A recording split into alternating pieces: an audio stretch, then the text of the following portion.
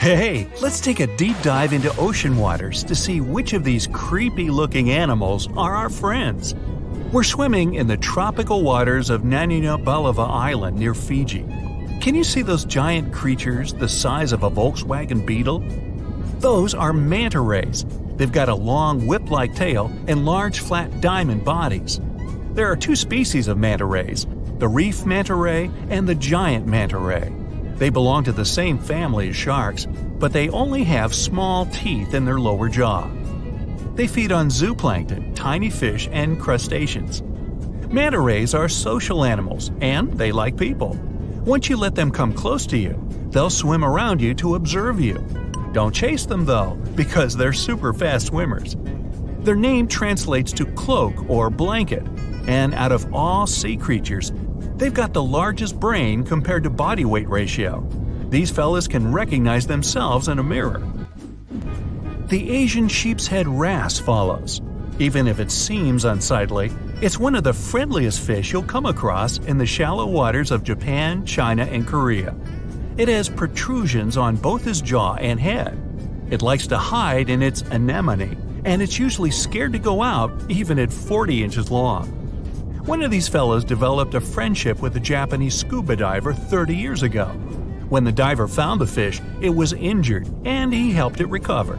The diver had been the caretaker of an underwater Shinto shrine. He calls the fish by hitting the underwater bell. Time to go swimming with the largest fish in the world, the whale shark.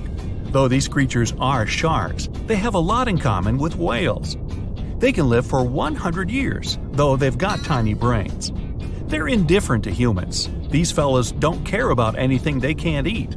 And unlike other shark species, they won't bite you. Whale sharks are filter feeders. They do have teeth, 3,000 of them, but they don't use them. They've got a massive mouth, like me, but their throat is only the size of a quarter. Next, we have the sunfish, a fish without a tail that looks like it's been cut in half. It has large fins, and when you see it breaching on the surface, you'll think a shark is approaching. The sunfish dives deep in the water to let other fish exfoliate his skin and remove parasites. Once they're done, it returns to the surface to sunbathe. It's also a voracious eater. If it sees you in the waters, it'll likely approach you and observe you. Within a day, you'll be able to feed it from the palm of your hand. Time for the animal that looks like it's always smiling, the bottlenose dolphin. It's one of the most social sea creatures, and it travels in groups. It enjoys playing, hunting, raising calves, and helping out its community. Bottlenose dolphins are excellent swimmers, with speeds reaching 19 miles per hour. They usually come up to the surface to breathe air through the blowhole on their head. These creatures are great communicators, and they send messages to each other. They use echolocation to navigate and find food. When they spot people, they become very friendly, so much that they let their guard down, and it makes them vulnerable to other sea creatures such as sharks. Heading to the Pacific coast, we'll come across some gray whales. Their skin is covered with parasites and other organisms that make their snouts look like rough pieces of rock. We gotta get on their nice side first. Gray whales can attack a large boat, a ship, or a vessel if they sense their calves are in danger. But generally, they're friendly and appear unbothered by rowing kayakers.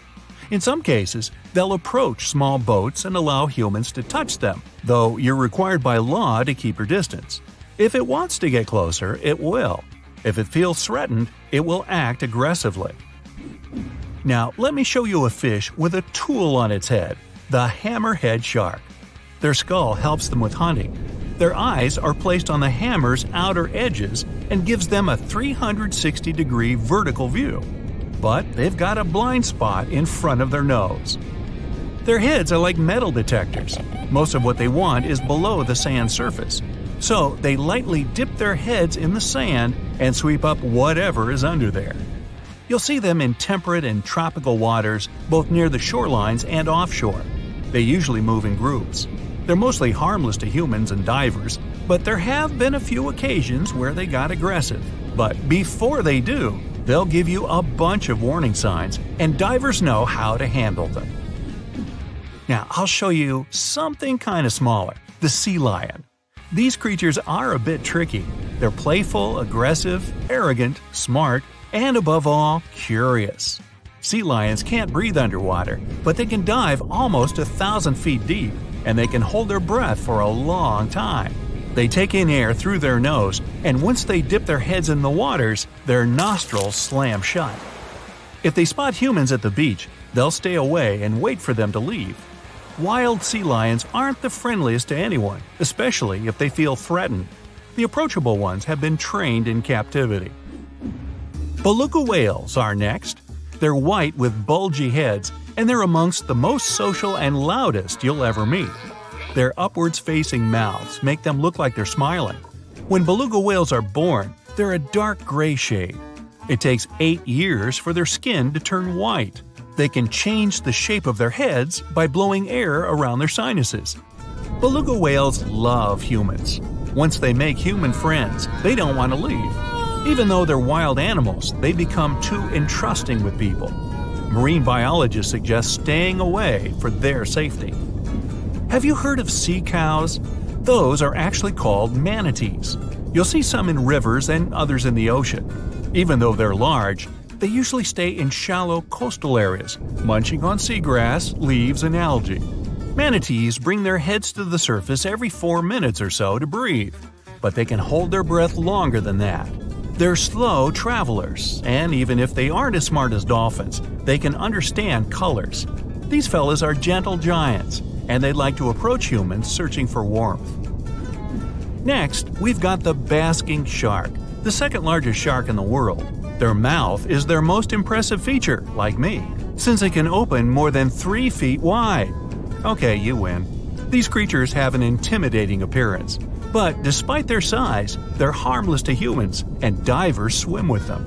They're very social and can form schools of 100 individuals. They swim near the water surface, filter feeding on plankton. They too have a bunch of teeth that they don't use. Do you know which creature can sing loud songs for 30 minutes? I know, berry manatee. That might be before your time. Actually, it's the humpback whale. Scientists aren't sure why they make those low howls and noises. They might be trying to communicate with others to attract mates. You'll see them near coastlines, feeding on tiny food, and they use their flukes to propel through the water. Humpback whales are less friendly than gray whales because they're very cautious. But they're the heroes of the ocean. They try to save other animals from orcas, and experts say they're capable of decision-making and problem-solving. On one occasion, a humpback whale jumped in to save a whale biologist from a tiger shark. Now, let's try to spot the expert in disguise, the Caribbean reef octopus. The specialized color cells help it blend in with the sand and ocean rock's rough texture. But Caribbean reef octopuses are loners, and they like to get around on their own. This creature is also teeny tiny. It can grow almost 5 inches, and with their legs getting as long as the average person's foot. If you get too close to them, they'll likely turn blue and warn you that they feel threatened. Even though they're trusting, it's better to keep your distance to keep them calm. A weird-looking creature walks around like a living vacuum cleaner down in the ocean's pitch-black depths. I'm talking about sea pigs. They got their name from their pinkish bodies, and they fit in the palm of your hand.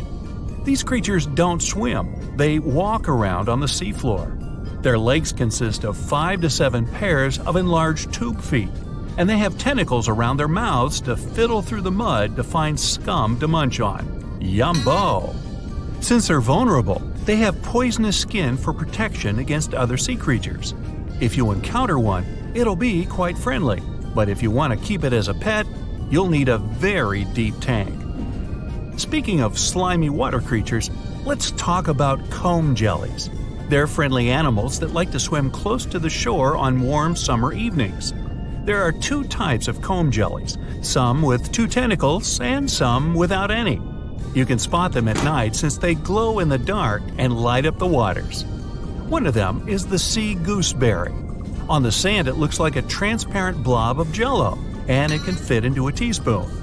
Unlike jellyfish, comb jellies don't sting because they don't have stinging cells, and they're safe to swim with.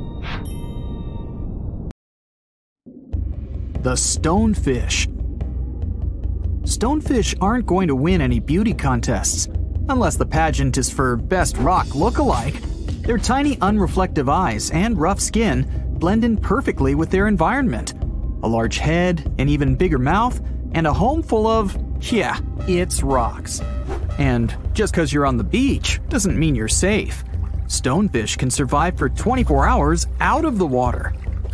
Stepping on one or even handling one won't be that fun. Their dorsal fin spines have extremely strong venom. It shoots out when they get stepped on, and it can lead to paralysis or even heart failure. You'll need help fast. No wonder they're one of the most dangerous creatures in the water, or anywhere. Be careful when scrambling around rocky areas. They love to play hide and seek. The deep-sea dragonfish. If there were a prize for the most hideous fish in the ocean, the deep-sea dragonfish would win. With slimy, scaleless skin, massive teeth, and a face only a mother could love, this bad boy of the sea is nothing to mess with. It likes to swim between 700 feet and 6,000 feet below the surface of the ocean, where the waters are the darkest and coldest. Along with some other creatures on this list, the deep-sea dragonfish relies on its bioluminescent body parts to catch prey. It also uses its hanging appendage, which boasts a little red light on the end, coming out from its lower jaw. Many fish mistake this little light for prey, luring them right into the jaws of the deep-sea dragonfish. Very clever dragonfish, very clever indeed. The fangtooth. The Mariana Trench is an underwater trench with a depth of 35,000 feet, nearly 7 miles below the ocean surface. Let that sink in. While scientists know the Mariana Trench exists, it's one of the least explored places on Earth. It's also the deepest area of Earth's oceans. And although many creatures down there probably haven't even been seen by humans yet, scientists have had the creepy pleasure of getting to know the fangtooth.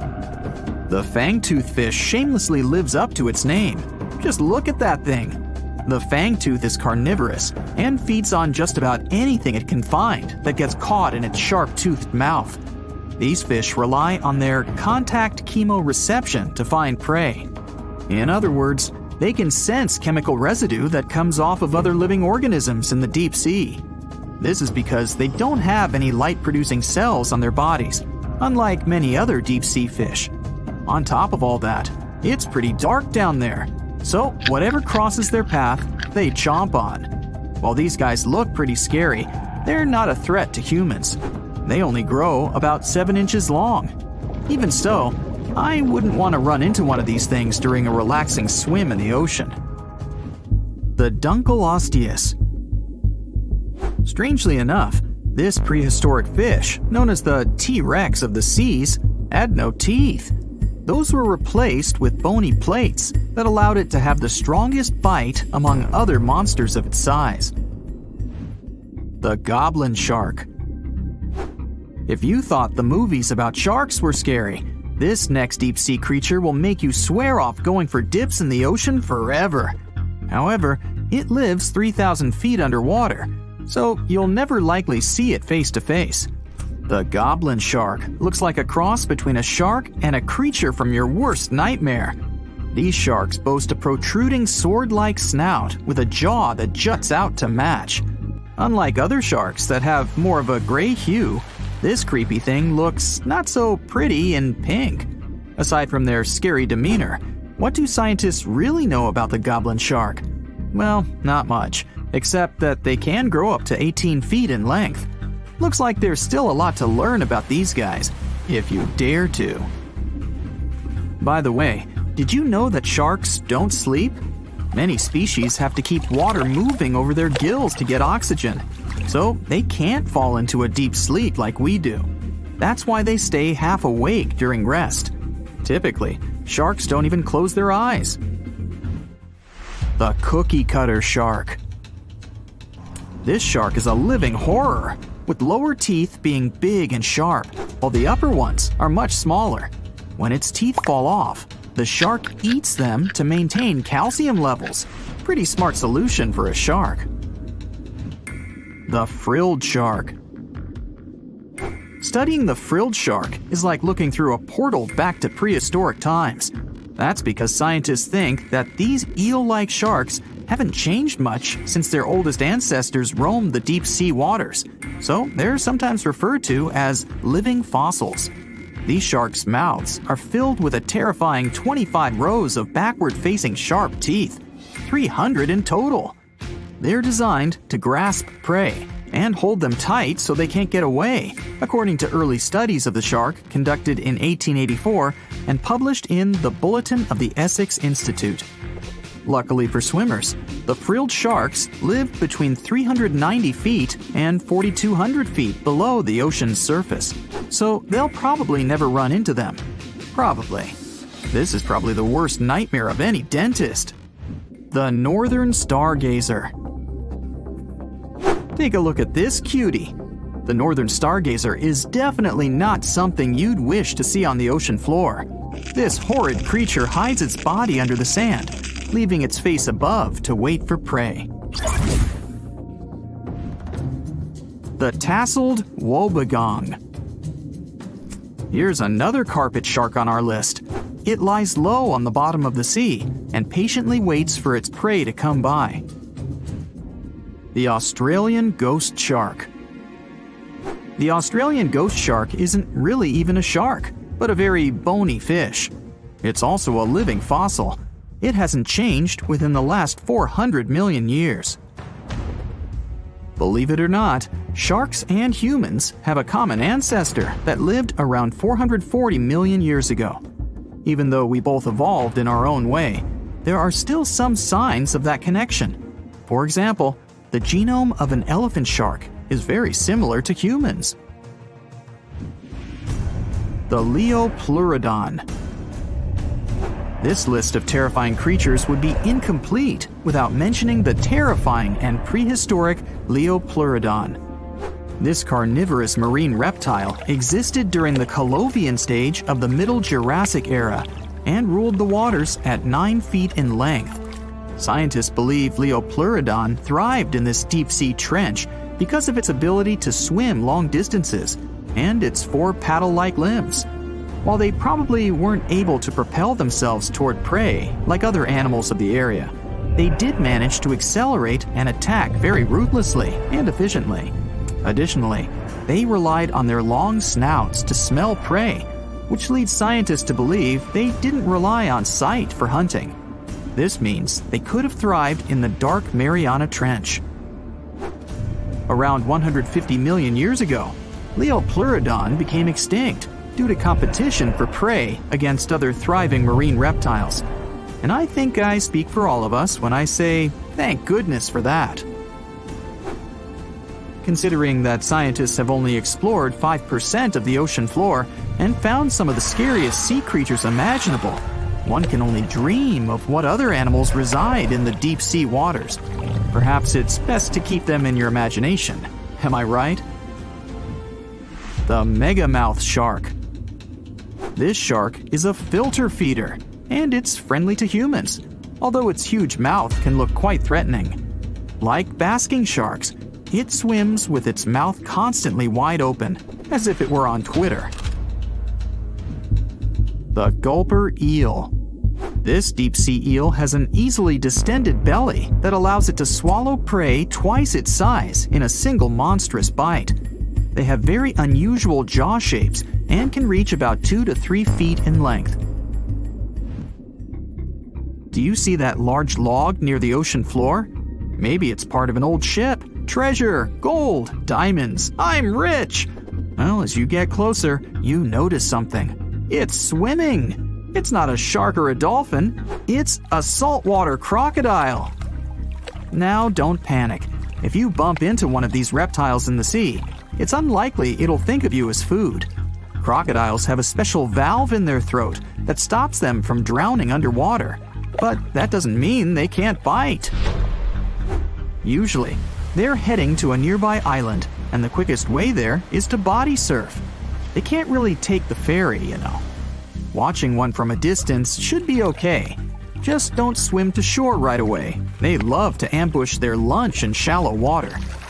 If there's one time I'd want to see a great white shark, it's when I'm diving with crocodiles. They'll gladly take a crocodile-sized nibble, given the right motivation.